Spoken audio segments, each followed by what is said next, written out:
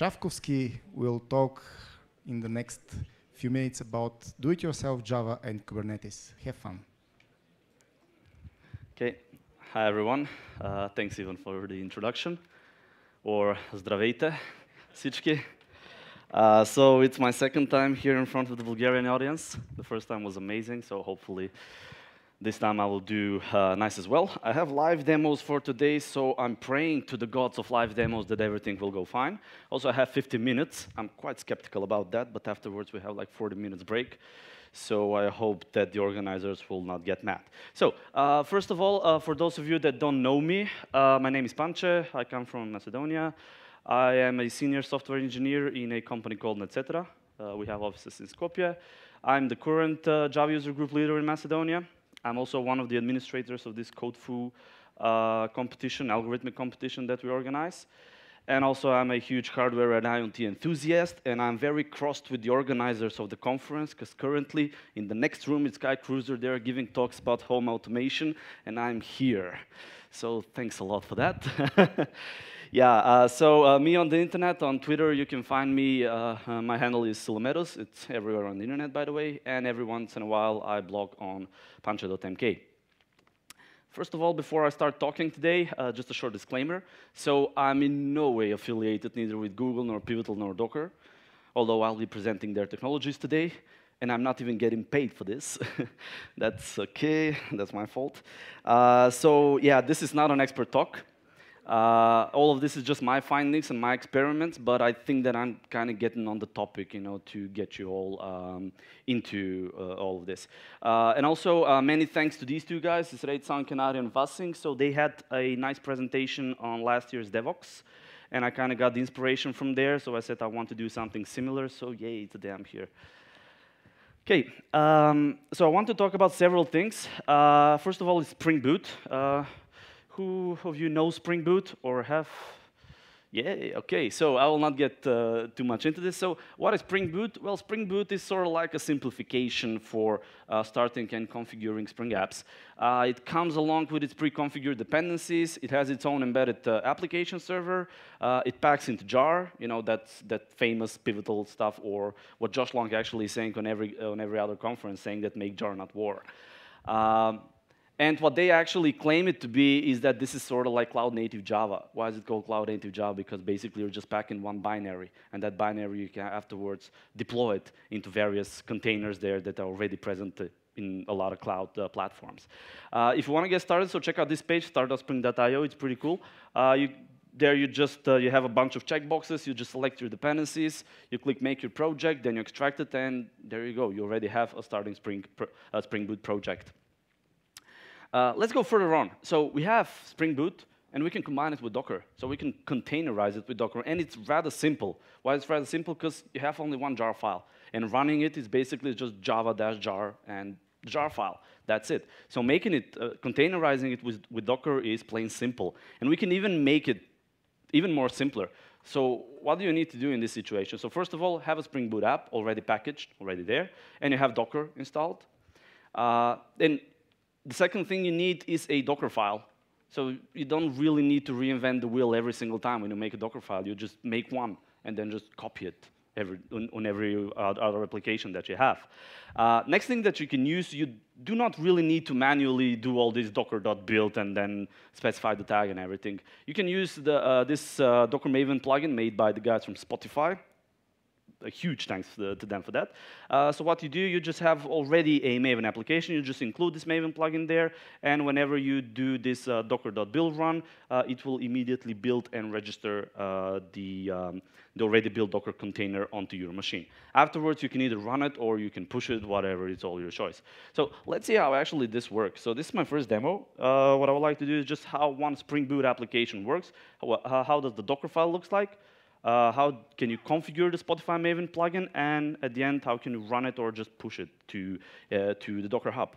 So, okay, the application that actually I'm going to present today, it's very stupid looking. And it's something that I made for the students in the university in Skopje, where I was explaining Spring Boot, and I just decided to reuse it here, or I was lazy enough to not to do something else. So what the application does is basically a very simple blog platform. It just had an index. You can add blogs. You have users in the background. Currently, you have only just one user. You log in, you write blog post, you read blog post. That's all. Currently, it's just a very plain Spring Boot application. So again, you just have the starting point. You have the Spring Boot application. Then you have the controllers here. Have like two, index login. Not to go any much into detail. Have a very simple model. Have just one blog post and user and repositories for that. And here, yeah, I'm going quite to the depth of using Spring Boot. So with the repository, REST resources, and everything. So let's go to the interesting parts. First of all, you have a source folder, source main Docker, and here I have the Docker file. It's basically the same Docker file every single time. We have just the core image, the base image for making, for Dockerizing Java applications.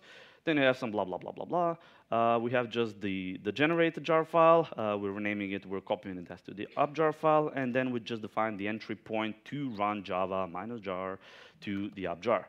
That's all. Now the second part is how to automate that. So in my POM file here, in the Maven configuration that I have, first of all, in the properties, I have this, is Docker image prefix. So what is the prefix? This is basically the location and the, well, username or like a private repository, private hub of yours where you will actually publish, you will push the generated container. The generated image file, though. So if you're using just Docker Hub, then you just need to state your username. That's all. So my Silocker, it's already out there. And this thing here, it's actually my private hub at Google Cloud Platform. I will talk about it more into detail. So just be aware that this is already here. It's already configured. So this is like the first part. And the second part here in the Maven build, it's the inclusion of the Spotify Docker Maven plugin. So what I'm doing here is just Docker Maven plugin. I'm saying where the Docker directory is, where the Docker file is, what the target image name would be. So here I'm using the prefix and the artifact ID, which in this case is just Calu block. Resources, this is again very copy-paste material. And at the end, just images. So whenever I'm creating an image, I'm tagging it with latest and with the version here. So how is this thing working? So I can just easily say, okay, run as Maven build. So let's clean it first. Very important, you need to package the application prior to executing Docker build, and at the end, Docker build. So yay, let's see if this thing works. Scanning, building, blah, blah, blah, blah, blah, blah, blah. Node tests. And Docker Maven plugin. You see here, it's building the image, so GCRIO, Premium Arc. This is actually my unique username, sort of like on the Google Cloud Platform. And at the end, I have it. So this is the image starting. So if you don't believe me, I can just go Docker images, and you can see, well, I have a lot of Docker images, though. But nevertheless, it's here. So I can just say, OK, I'll copy this, copy, and I'll go run, mapping the ports, 8080, 8080. And then the name of the image plus the version, and there you go. We have a Spring Boot application, and it's already been Dockerized. We're running it as a Docker container. So this is using in-memory database. It's using H2.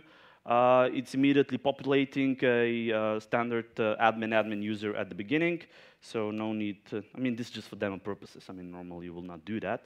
But nevertheless, at the end, you have this. So the application is already here. So you see, much styling. Yeah, that's actually what I do. If you don't believe me that it's working, then yeah, I have already here, I have index. I can now create a new blog post. I can do something. I can add some content here. I can go create, and there it is. I already have one blog post. OK, now this was very, very simple. But nonetheless, this is the procedure for every other application that you actually need to do there. Now let's go one step further. So the second thing I want to talk about is Kubernetes. I'm not really sure if it's pronounced like that. It's actually a Greek word. And if we're reading Greek, I don't know if anyone here reads Greek. I do believe that it's read as it's written, so it should be Kubernetes. I don't know. What is Kubernetes? Again. So it's a Greek word coming from Hellsman or pilot. It's an open source container cluster management or a cluster container orchestrator, as it is.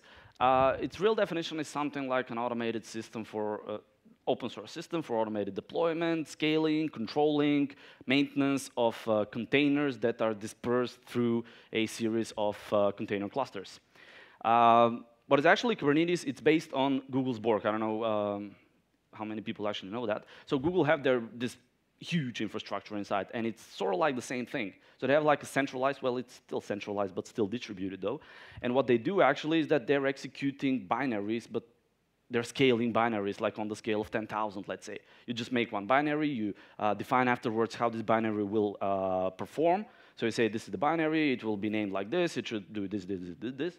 And then you just pass this information to Borg Central, let me call it like that, and you just say scale it to 10,000. And Borg will immediately make like 10,000 containers of it. Now, Kubernetes is basically the same thing. It's just that it's open source, it's focused solely on containers, and it's free to use for everyone. By the way, so it's originally created by Google, and even right now it's backed by Google. But it's free to use, and it's no longer like in sole possession of Google. So Google teamed up, partnered up with the Linux Foundation, and they made this cloud-native computing foundation, and there they have Kubernetes as their starting up project. So it's kind of like in the open area. How can you use Kubernetes? So first of all, you can just download it, you can install it on your own commodity hardware. You can just have one PC and you can install Kubernetes on top of it. Nevertheless, that it will not be scaled through a variety of nodes. But it's already there. So you can use it on your own commodity hardware. You can use it on Raspberry Pis, as I have it here. The second place where you can use it into existing Docker clusters. So if you have like Mesos or if you have Swarm, you can already pass Kubernetes there. It can even work in its own containerized environment, which is pretty cool. Or third, you can use it in the Google Cloud Platform. I have demos, by the way, today. And in order to make them more simple, to make them more fast, and not to, not to bother myself with a lot of details, I'm using actually a cluster already present at the Google Cloud Platform. By the way, you can all create an account there. They're offering like 60 days of free service. You can populate your own cluster of 6 nodes there, but just don't accelerate a lot with the resources that you're consuming. So I have this. It's basically Google Cloud Platform alongside with the Google Container Engine, and which is basically Kubernetes on Google Cloud Platform. That's all. I'm using gcloud SDK. So there's like the SDK is like a utility, command line utility, in order to access your cluster and to process your cluster, to maintain your cluster much more easier. And with every account that you're making, you immediately have your own private Google Container Engine hub. So if you know, for example, on Docker Hub, you can only create one private repository, which is solely by you. But here, you can create as much as you want. And they are all directly connected to your cluster. So whenever you're like pulling images, they're already there, and they're just solely for you. And it's working quite fast. You will see this quite much in the demos. But what is actually Kubernetes, and why is it so special? I mean, why even I like it? So first of all, some basic of it. Kubernetes is kind of employing this immutable infrastructure paradigm. So what is about it? Immutable infrastructure basically says like we need to kill this line that distinguishes what is the machine and what is the application, and that we generally need to ship them together. And as an effect of that, whenever we need to do some changes on the machine or on the application, we're destroying the old one and we're deploying the new one. So that actually means whenever you deploy a node, whenever you deploy a container, it's there, it's immutable. If you need to change it, you first need to kill the old one, change the configuration, change the source file, build a new image, and then export the container out of it. That's the sole basics. So it kind of looks like an overkill, but at the end, it's making things much, much more simpler. Everything can be automated. You don't need like 3 sysadmins or 2 developers being active there whenever we're collaborating. It's just one script running on the background, and it can do whatever you want. Now, what are the key concepts behind Kubernetes? So these are the 4 main that I kind of want to talk about. There are even others there, but these are the basics that you need to understand in order to start working with Kubernetes. So the first one is a pod. What is a pod? Pod is like the single element of execution that you can think of in Kubernetes. By definition, it says that it's kind of like a combination of containers that are designed to work tightly together. Or it can even be just one container. So if you have just one Docker image and you deploy it, it will immediately be encapsulated into a single pod, because that is the minimum runtime unit that you can actually think of here. Next thing is labels. A label is a label. You can add a label on everything. It's a key value stuff. And you can add it on top of everything. You can add it on pods. You can add it on every single element that you're deploying right there. It has no syntactical value whatsoever. But afterwards, they can be reused pretty smartly. And they can be reused in these called selectors. So basically, you can, let's say, you have one Docker image for your application, and you export 10 pods of it. And you say 6 pods will be production, 3 pods will be staging, 1 pod will be test. And you can actually label all of them. Afterwards, on top of them, you can export services, and you can say, OK, now select all of these pods that actually have these labels there. You will see actually this in the example. The third concept is the replication controllers. This is the thing that keeps the system in shape, in a way.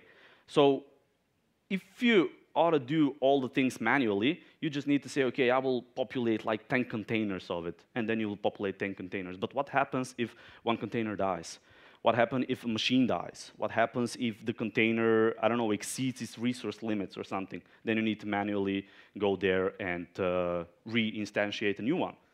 Well, Kubernetes actually does that with the replication controllers. What basically says, OK, I need a replication controller. You have this pod definition, and I want 10 replicas alive of it at any single time. And the replication controller will make sure that they are, well, as much as it can, that there are at always 10 pods available. If someone dies, the replication controller will populate a new one. If the dead one appears again, then it will kill one of the existing containers. That's actually what it does. But nevertheless, it will always tend to keep the scale that you will define. And the final thing is services. This is kind of like encapsulating the entire system at the end. So you have pods, you have replication controllers, you have labels, but nothing is kind of functioning still.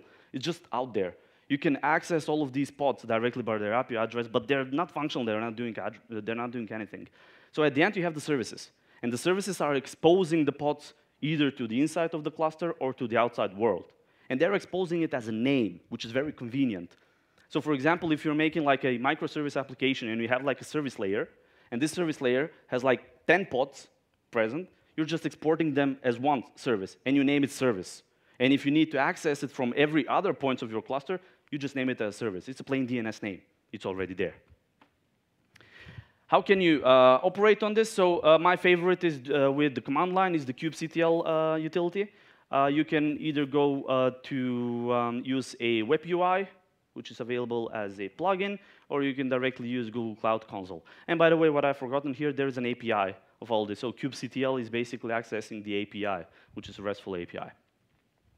So let's go now with the demo. Let's make things interesting. So this is like the basic Kubernetes usage. So what I want to do is, well, already have an image built and it's already pushed. I want to show you this visualization proxy. It's called GCP Live Kubernetes Visualizer. I will show you how to populate controllers and pods, then how to scale them, how to make a service, how to expose a service out of it, how to do a rolling update. This is very interesting. And at the end, how to clean up all this mess from the cluster. So first, let's kill this. PS. Okay. Docker kill. This is E2 something.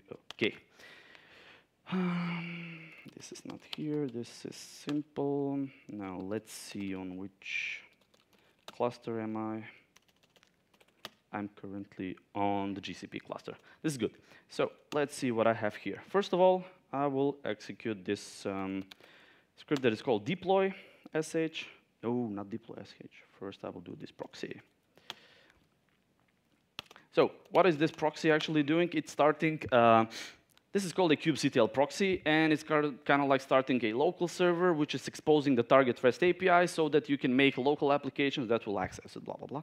But the good thing about it is that there is this sweet visualization already done by the guys from Google, and it's at all time, it's presenting the state, the visual state of my cluster. So you will see how actually all these things will start to fill up. So currently, there is nothing. These are all the 4 nodes that I have, and I have nothing in the cluster whatsoever. So let's put something. So the first thing that I want to do is to deploy. So I will run the same image that I run with Docker right now. It's not Docker run, it's kubectl run. I'm passing the image. You can see here that the prefix is already passed it. These are just some other, and here all these are labels. So pay attention to this label here. It's called visualize equals true. And what this application actually does in the background is getting all the resources that are already there, and it's selecting only those that have this label present. So these are how the internal selectors are actually working. So let's deploy it. And what this thing should do, it should create one replication controller and one pod. Now we say, oh, shoot, this will be under heavy load. So I kind of need to scale this. So the next thing is, let's try to scale it. So I already have all these scripts here in order for me not to make some errors in the commands. So I'm just doing kubectl scale, and I said the replication controller Kello block, I need 4 replicas. So I'll just do scale, and it just says scaled. So I have 3 new.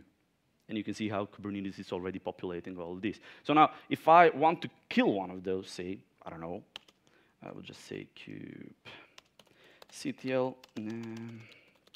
get pods. These are all the pods that I have. I will just select this one. Now, this will be very fast. Kubectl delete pod. This one. So let's see. Now, yeah, you can see. So I killed the old one, and Kubernetes already made a new container.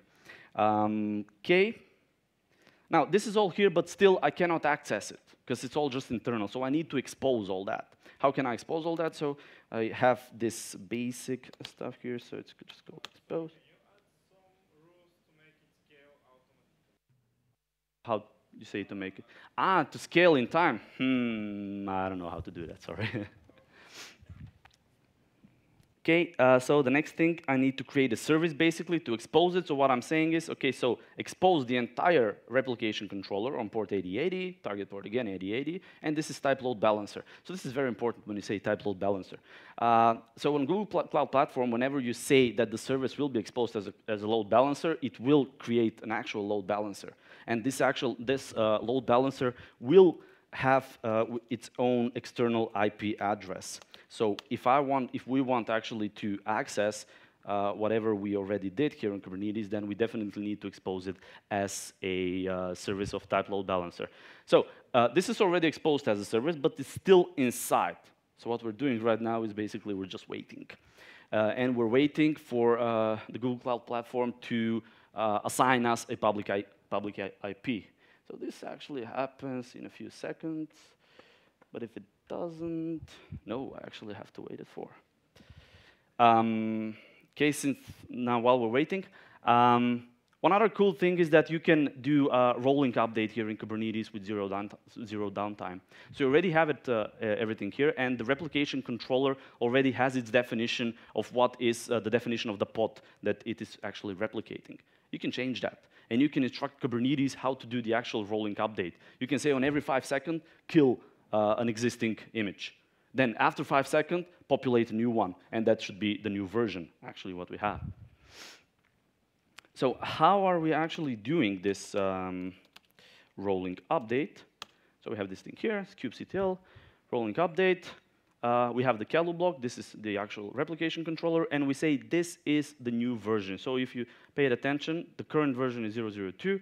I will roll update it to 0.03. And its update period of 5 seconds. That means that every 5 seconds, Kubernetes will do something. Either will kill a new one or will populate, either it will kill an old one or it will populate a new image. So now we have the IP address. So if I access this thing here and I go index, then I should see my, oh, it's port 8080. It's like this. Yay. So this is already executing there. Now, let's update it. So I will say rolling update. Now, 5 seconds is kind of a lot. So let me just edit it. Roll update. Okay. I put it to 3. And roll update. So what is happening right now?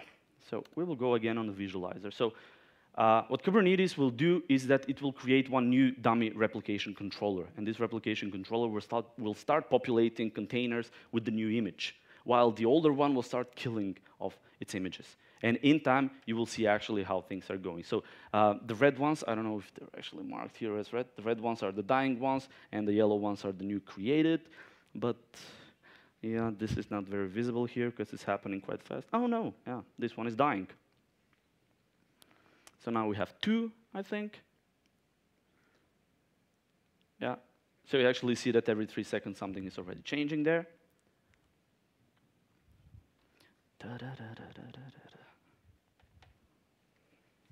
And in the meanwhile, the service is still standing there, so we're not destroying anything. I can just refresh things here, and it will still be running. But now I'm not sure. Actually, yes. I'm not sure which container will be taken into consideration by the load balancer. So you actually saw how the new version is actually. So again, this is my styling. I'm a developer, and I'm not a web designer. But nonetheless, I mean, my point was that. And at the end, when the rolling update is finished, the new and the old replication controller will simply switch places, and the old one will be killed away. And now you have completely the updated state of your cluster. And at the end, we need to just clean up everything. That is basically just saying delete everything. So delete the replication controller and delete the service on top of it. So just clean up all this, and it should kill away everything. Yes, so the service is gone. The replication controller, it's gone. So we can resume with the next thing forward.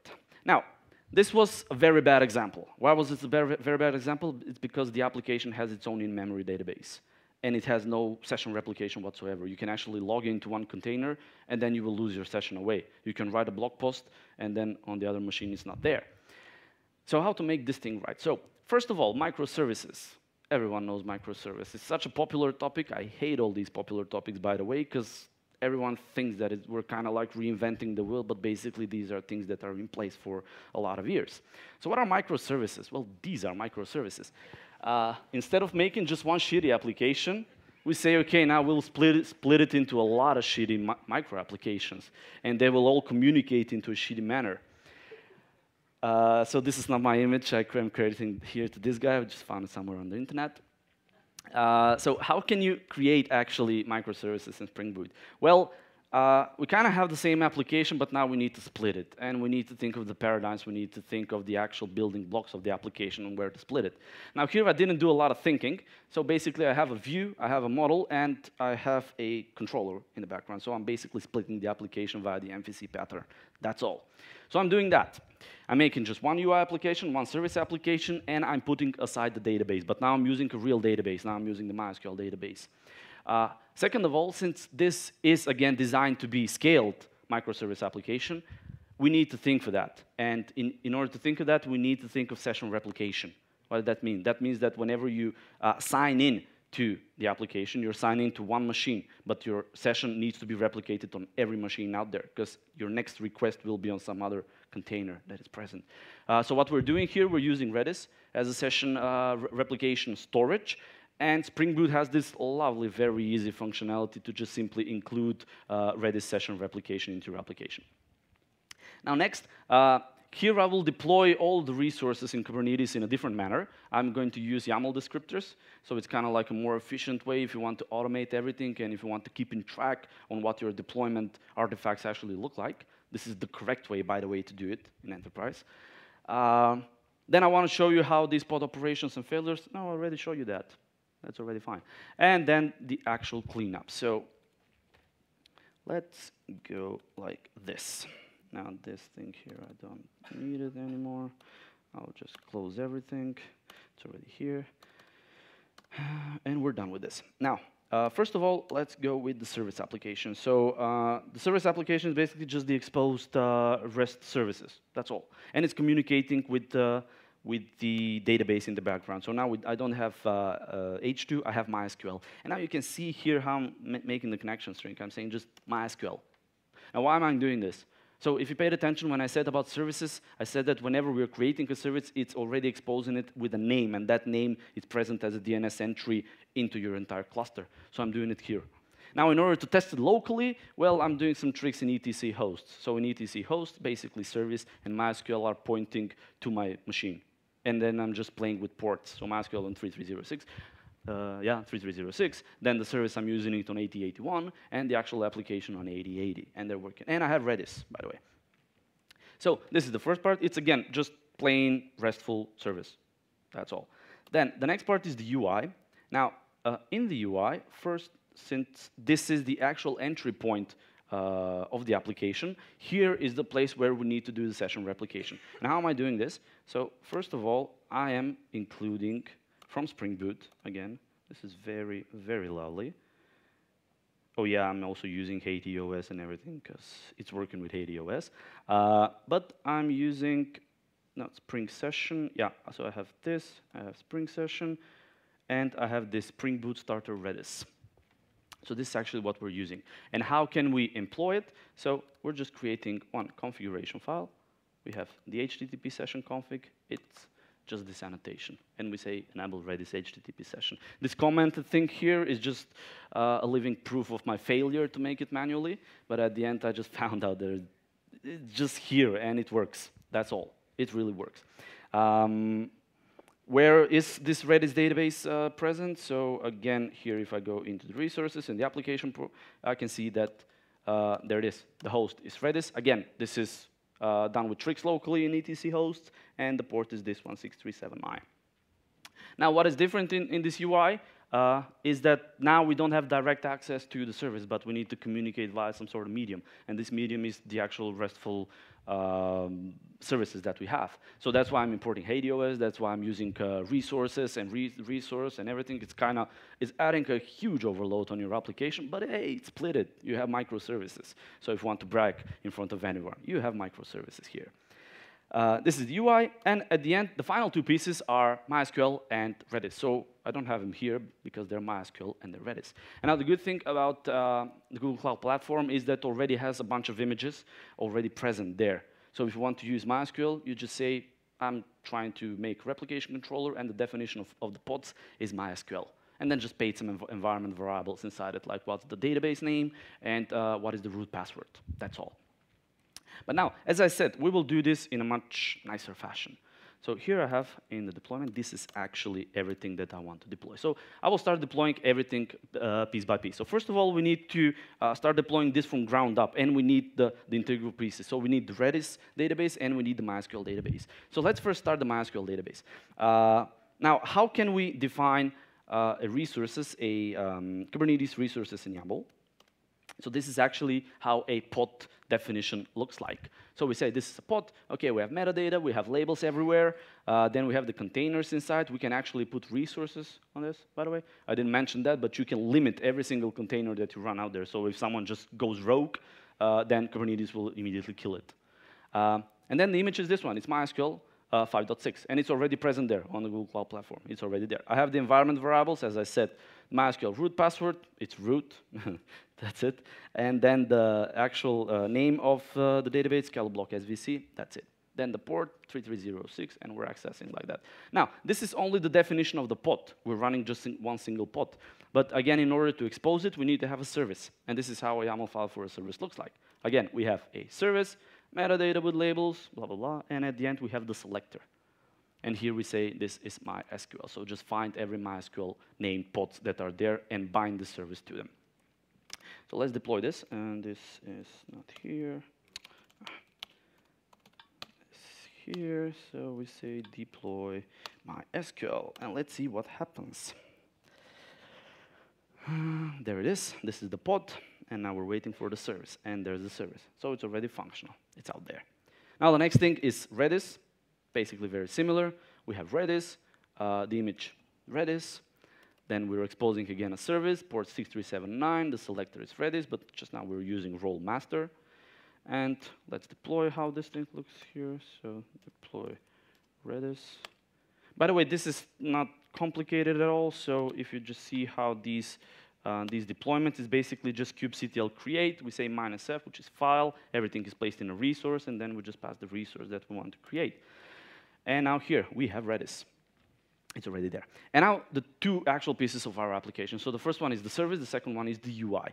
Now, here in the service, first we need to create a replication controller. And at all time, we say, OK, now we will maintain like 2 replicas out of it. That'll be all. Again, OK, these are selectors, yeah, of the pods inside. And then the containers, this is the very same image.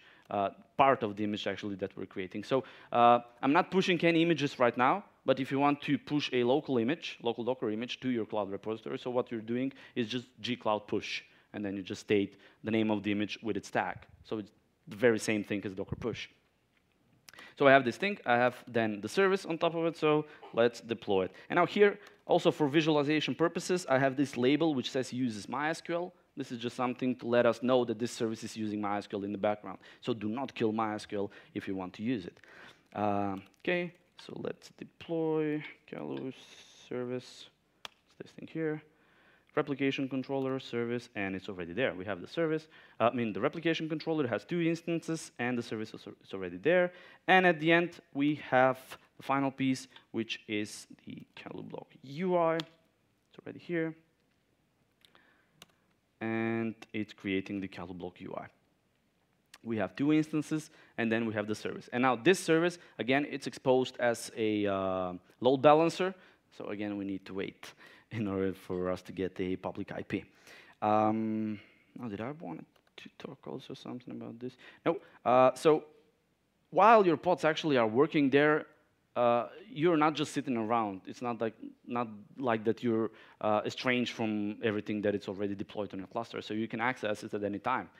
You can target them as actual machines. So one very useful thing that I find, so let's say kubectl get pods. By the way, the commands are rather simple. So get pods is giving me all the pods that I have in the cluster. I can say get nodes. These are the 4 nodes that I have. Get RC, this is abbreviation from a replication controller. I have 2 replication controllers. SVC is for services. So everything's already there. But let's focus on get pods. So I have this thing here. So I'll just select one pod. I have this one. Say copy. And then I will do this kubectl logs pod. No, without it's this one, and I will say -f. So right now I'm actually seeing the actual lock that the Spring Boot application is giving away.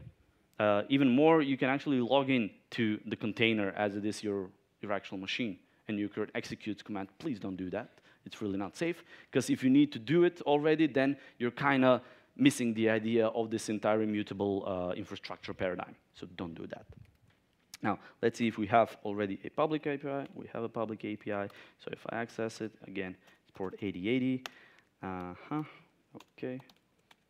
It's this thing here. And then here I have the very same application. So now, if you don't believe me that it's working, it is working. This thing here, go to index, create new blog post. Again, so I'm signed in. My session is being replicated everywhere. And this entire thing is functioning already. So now, even though this is working, again, it has some failures. So I don't know if you're seeing this, but so the Redis thing is fine, because Redis is rather easy to operate with. But this thing here is a huge bottleneck. Well, huge bottleneck is kind of like a bad term of it. But this is a bottleneck, and you really shouldn't do it. But for the sake of making things simple, I'm just using MySQL. If you want to do this properly, then you either need to use a clusterized version of MySQL, so like kind of make multiple of these, or use some already distributed database like Cassandra, or even use Redis again. Or you can even use the Google Bigtable in the background. And also, here, for example, if I kill the MySQL database and I reload it again, it is still being treated as a container, which means that no data will be stored in the background. So in order to do that, you need to work with persistent volumes, which is, again, a functionality that it's already there in Kubernetes. So you just mark a persistent volume, and that is some actual persistent volume which is present somewhere out there. If you're using the Google Cloud Platform, then this is your own data on the Google Cloud Platform that you can use. Okay, so do I have some other demo here to do? No, that's all. And at the end, again, just the cleanup. The cleanup, it's nothing much. Then just put in a lot of all these kubectl delete stuff, and everything is there. Okay, now, while this thing here is cleaning up itself, let's go further. So this is the final piece of my presentation that I have today. So I want just to talk 10 minutes for this thing here. So this is my homemade cluster. As I said, Kubernetes can be installed onto commodity hardware. It can even be installed on Raspberry Pis with some remarks and with some things to have in mind. So the cluster is made of 5 Raspberry Pi version 2. It's not a 3, sorry. It's running on this operating system called Hypriot OS, which is basically a modification of Raspbian. And the good thing about Hypriot is that it already has Docker installed on it, so you can use it. I don't know if you know, but it's very hard to make Docker functioning for ARM-based systems. And here it's already present. And here Kubernetes is installed with its containerized version. So even Kubernetes is run as a Docker container. And it's functioning well, yeah. The actual thing, I 3D printed this design. Yeah, I'm bragging right now. The design is already available at Thingiverse, so if you want to do something similar, just go there and browse Kubernetes, and this is the only search outcome that you will get. So what can you do with this? Well, it's acting like a regular Kubernetes cluster, except that it's slower a bit, like 3 times slower, at least under my measurements. It's cheaper, it's very cheaper, because it takes only just $35 for one of these units. And the most significant part, this is ARM-based, and this can be quite a hassle. So if you paid attention, currently all the images that I've actually done, I'm building it on my local machine, then I'm pushing it to the G Cloud, and then I'm using it from there. Well, you cannot do this with this thing here. Why? Because I have x86 architecture here on my laptop, and this is ARM, and it simply won't do. If you want to make Docker images that should execute under ARM environment, under ARM platforms, then you need to build it under ARM platforms, and you need to use base images, which are, again, ARM-based. That's all. So every example there that I already showed you, in order to work it from here, I had to change several things. First of all, the Docker file needs some adapting. Then the base image is changed. I'm using the images from Hypriot. It says Hypriot RPI Java. It's already there. It has Java version 1.8. It's free to use. And the final building process, I did it on one of the Raspberry Pis. You cannot do it on your own machine. So let me show you how this thing here works. One other interesting thing from the Kubernetes, well, the kubectl application, by the way. So first of all, let's do kill kubectl. Okay, so I'm killing the proxy in the background. Now I have other scripts here, let's say. So I'll do this switch to ARM. And what this switch to ARM script is that I'm saying use context cluster 51. So kubectl can maintain multiple contexts and multiple clusters. So you need just one computer, you have one kubectl invocation, and it's keeping the configurations of every single cluster that you maintain. And you can easily switch between these. So now I'm already switched to this. So if I go kubectl get nodes, I'm getting this. So these are the nodes. So there are 5 nodes here, but the last one simply decided not to work 3 days ago. I don't know. But the 4 ones are already working. And you can see here that kubectl get pods. It just has the master pod, which is the Kubernetes service, and everything else is clean. So if I go, oh no, I don't have the proxy. So I will again start the proxy with the visualizer application. So now you can see that I have 4 different nodes. And these are, so 001 is the local, this is the master one, it's actually .200, and then we have 21, 22, 23, which are the next 3 Raspberry Pis that I have here. So let's deploy something on it. So here I have this deploy script, which is very similar to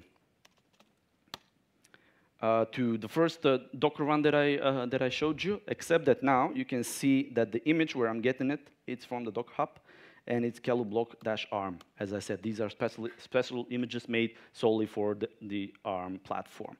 So again, visualize true. I will just deploy it. Let's see.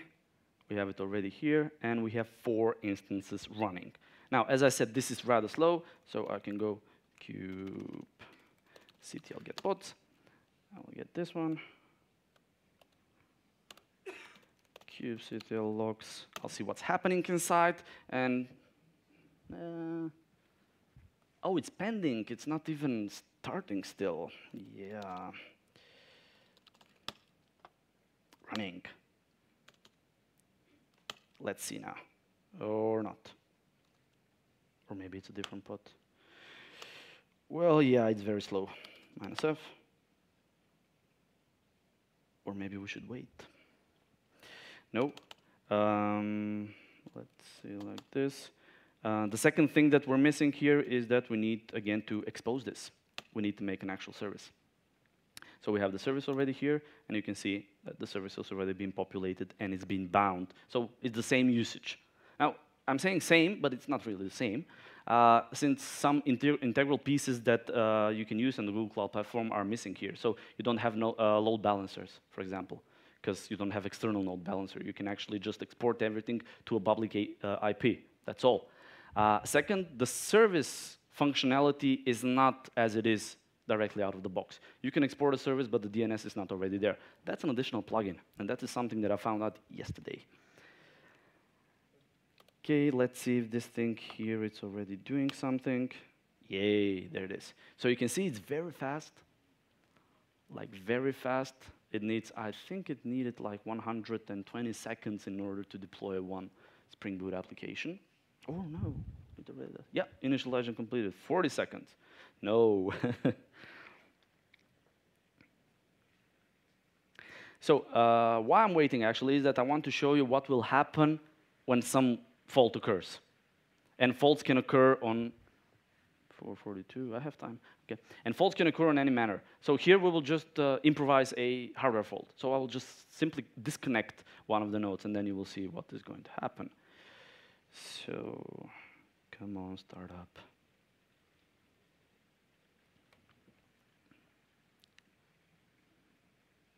So again, this is the initial application that I showed you. It's using the in-memory database. Again, it's a very bad thing to deploy it, but for the sake of presentation, it's doing its job quite well.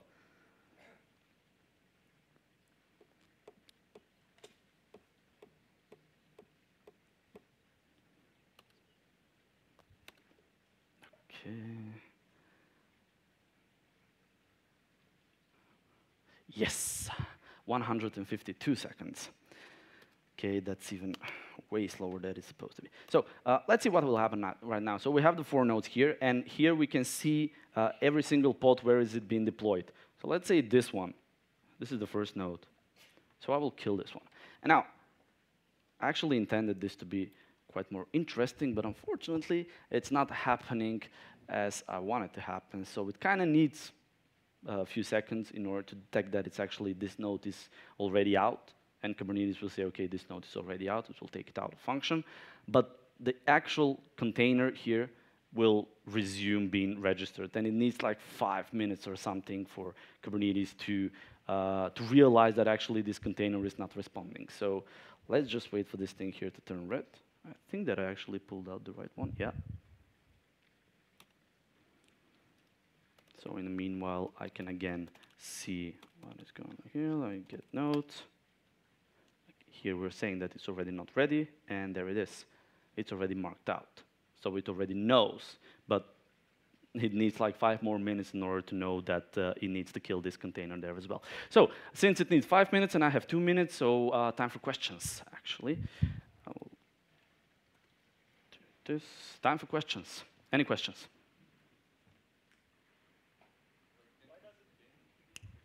Sorry?